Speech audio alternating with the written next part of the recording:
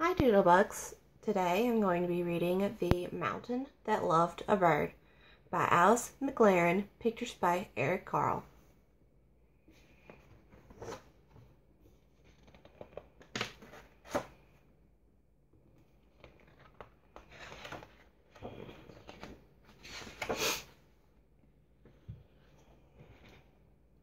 There was once a mountain made of bare stone. It stood alone in the middle of a desert plain. No plant grew on its hard slopes, nor could any animal, bird, or insect live there. The sun warmed the mountain, and the wind chilled it, but the only touch the mountain knew was the touch of rain or snow. There was nothing more to feel. All day and all night the mountain looked only at the sky, watching for the movement of the billowing clouds, and knew the path of the sun that crossed the sky by day, and the course of the moon that crossed the sky by night. On clear nights it watched the slow wheeling of the far-off stars. There was nothing more to see. But then one day a small bird appeared. She flew in a circle above the mountain, then landed on the ledge to rest and preen her feathers. The mountain felt the dry grasp of her tiny claws on the ledge. It felt the softness of her feathered body as she sheltered herself against its side. The mountain was amazed, for nothing like this had ever come to it from the sky before. "Who are you?" the mountain asked. "What is your name?" "I am a bird," replied the other. "My name is Joy, and I come from distant lands where everything is green. Every spring I fly high into the air, looking for the best place to build my nest and raise my children. As soon as I have rested, I must continue my search." "I have never seen anything like you before," said the mountain. "Must you go on? Couldn't you just stay here?" Joy shook her head. "Birds are living things," she explained. "We must have food and water. Nothing grows here for me to eat. There are no streams from which I could drink." "If you cannot stay here, will you come back again some day?" asked the mountain.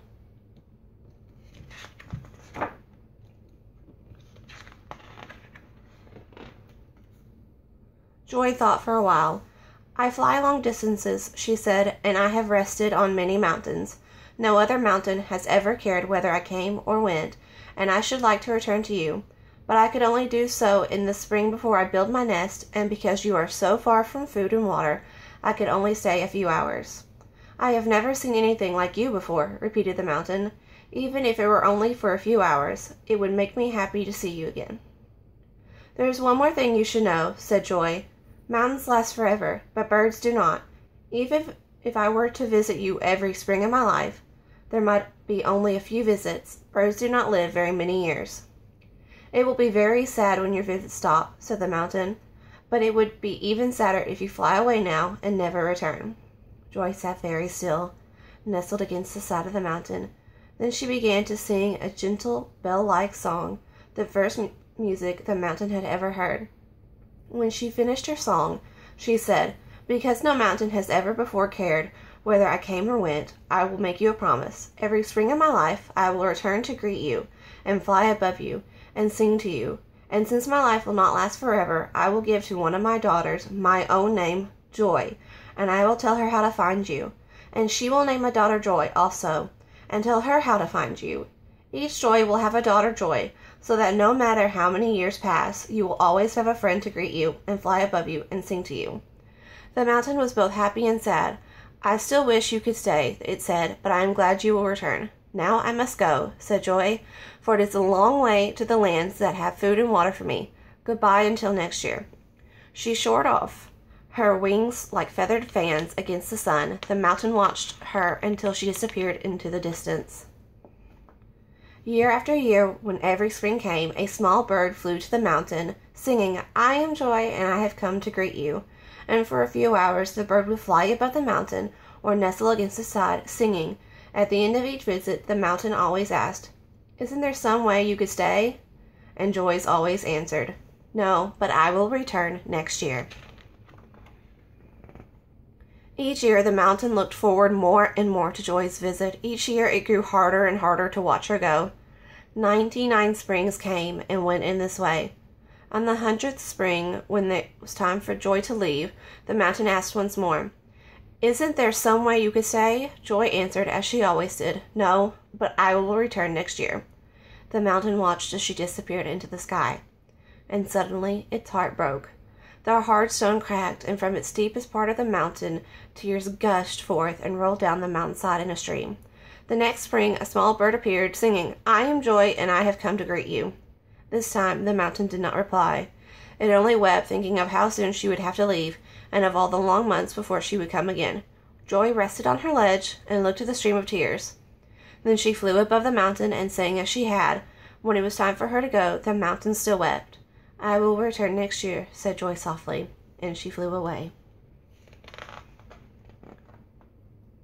When the next spring came, Joy returned, carrying in her beak a small seed. The mountain still wept a stream of tears. Joy carefully took the seed into a crack in the hard stone, close to the stream, so that it would stay moist. Then she flew above the mountain and sang to it. Seeing that the mountain was still unable to speak, she flew away once more. During the weeks that followed, the seed in the crack of the rock began to spread down tiny roots. The roots reached into the hard stone little by little, spreading into yet smaller cracks, breaking through the hardness. As the roots found water in the cracks and drew food from the softening stone, a shoot rose from the seed into the sunlight and unfolded tiny green leaves. The mountain, however, was still deep in sorrow. Blind with tears, it did not notice a plant so small. The next spring, Joy brought another seed, and the spring after that another. She placed each one in a protected place near the stream of tears, and sang to the mountain. The mountain still only wept. Years passed in this way, roots of new plants softening the stone near the stream of tears. As softened stone turned to soil, moss began to grow in sheltered corners. Grasses and little flowering plants sprouted in hollows near the stream. Tiny insects, carried to the mountain by the wind, scurried among the leaves. Meanwhile, the roots of the very first seed went deeper and deeper into the heart of the mountain.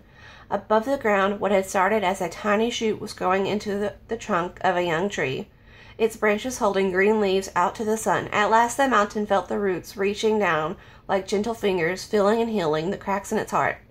Sorrow faded away, and the mountain began to notice the changes that had been taking place.